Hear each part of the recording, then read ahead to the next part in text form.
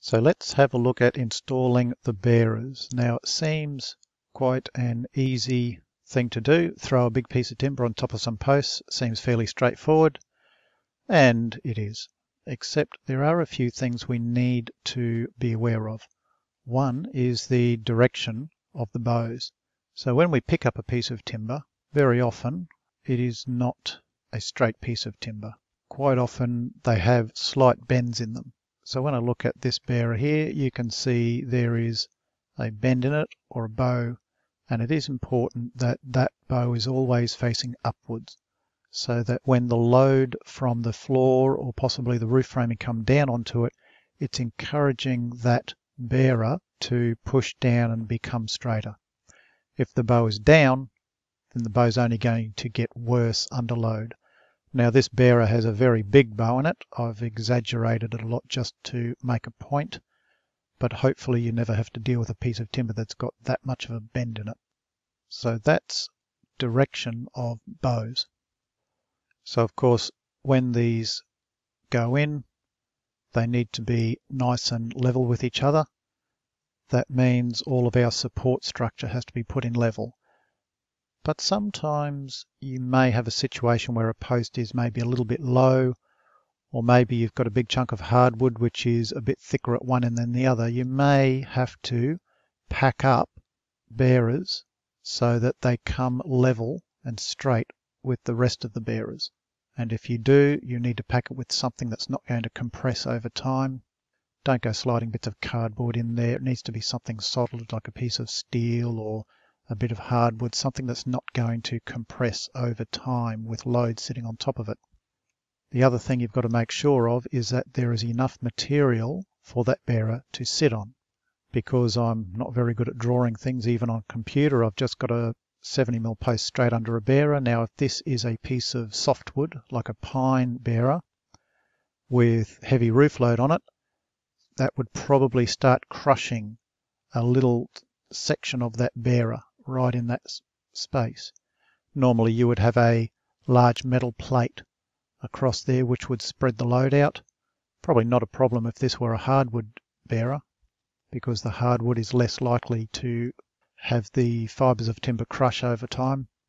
But you do have to make sure that there is enough timber sitting on the post, and that becomes especially important if you need to join the bearer. Let's say we have this bearer installed in two sections. We need to know that there is enough timber sitting on the support to adequately hold it. And that information is in the 1684 clause number, and try and remember this clause number, 4.2.1.1. And if you pause the video and go and have a look at that, you'll be able to see what I'm talking about when it comes to joins in bearers. Let's talk about how bearers are fixed down. That is another clause in the 1684, or more specifically a table 9.4. So that's another section you can have a look at when it comes to what's called nominal fixings, which is the minimum amount of fixings that have to be in a piece of timber to hold it in place. What happens if you need to drill a hole through a bearer? So we need to drill some kind of a hole through to maybe get a plumbing pipe or something through. There are very strict restrictions on how often and how big holes can be drilled through things, and this one that I've quickly drawn here is way too big. There's no way that's legal. But if you go to clause 4.1.6, you will see what all the restrictions are on how bigger holes you can drill through, how much you can check out. So for instance, if I need to take a check out of this bearer, let's say the post is a bit high, so I have to cut out a piece of bearer to sit on top of something. There's a restriction currently at the time of videoing this. I'm not allowed to check more than a quarter of the depth of that out according to that clause. So a 200mm bearer cannot check any more than 50mm out.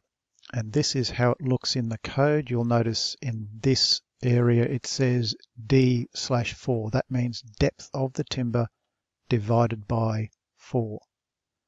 And that's how you read a code like that. Sometimes it'll have B times a number. That means the breadth or the thickness of the timber times that number. That's what those little codes mean.